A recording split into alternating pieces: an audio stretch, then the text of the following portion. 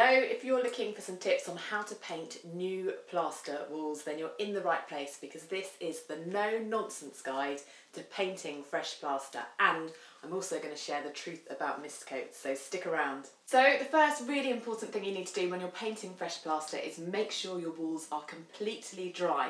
Now you'll be able to tell whether or not they're dry because they'll go a light pink shade, whereas when they're still drying out and they're still damp, there may still be dark, wet pink patches. So watch for that. Now if you paint them before they are fully dry, then that can cause your paint to actually flake because it traps the moisture inside there. So please don't do that. You have to be patient. It can take anywhere from a day to even a week, depending on your location, on how thick the plaster is and the weather and so on. We've been very lucky down here. It's super hot at the moment, so it dried in just over a day, but it can take longer. And resist the urge to try and speed up the process using heaters and things, because that can actually cause your plaster to crack, which is going to cause you all manner of troubles. So this one's one of those ones you just got to kind of hang around for, unfortunately. And don't forget to ventilate during the process, because that's going to make sure that all that moisture goes outside rather than hanging around in your home. Next up, you need the right tools, of course. So you'll need a paint tray, a roller, a paintbrush, and if you need to cut in around skirting boards, doors and windows and so on, then some decorator's tape is pretty useful too. And some cling film can come in handy. This is useful for covering your brushes or your roller if you're going for a tea break and you don't want that paint to dry out. And of course you'll need some paint, but we'll get to that in a minute. One other thing that you might need is a clean cloth, just to give your plaster a dust off before you start painting. Now if you are painting new plaster, you shouldn't need to sand it, because it should be if your plaster has done a good job, ready to go.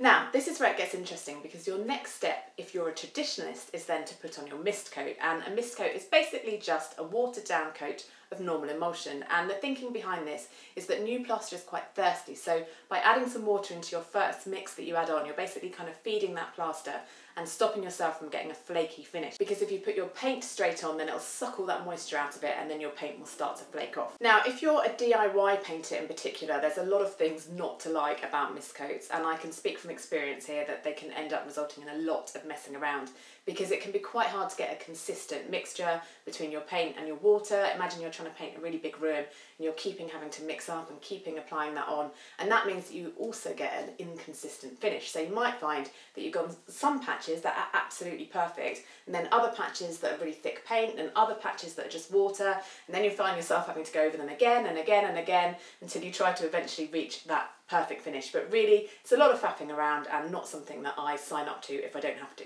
So the really great news is that if you want fast, easy results when you're painting fresh plaster, these days you actually don't have to do a mist coat. And not everyone even knows this, but there's new products on the market, like this bare plaster paint from Screwfix, which is what we use.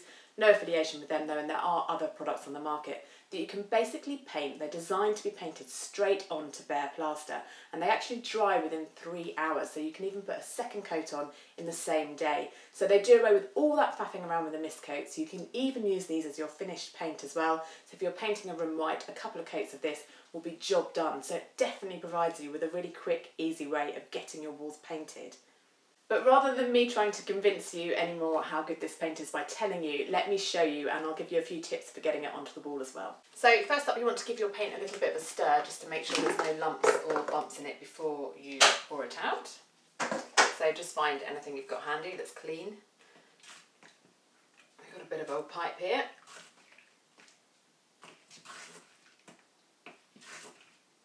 Then you need to pour some in your paint tray, of course. Hopefully not spilling it, although this is pretty heavy.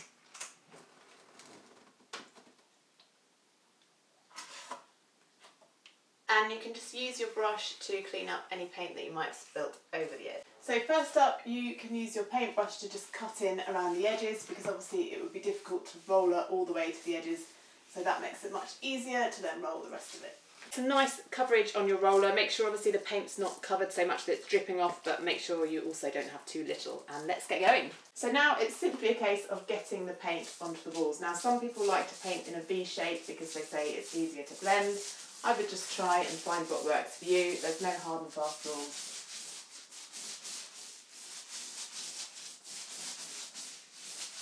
Try to resist pushing too hard on the roller and let the roller do the work for itself, because that will actually give you more even coverage.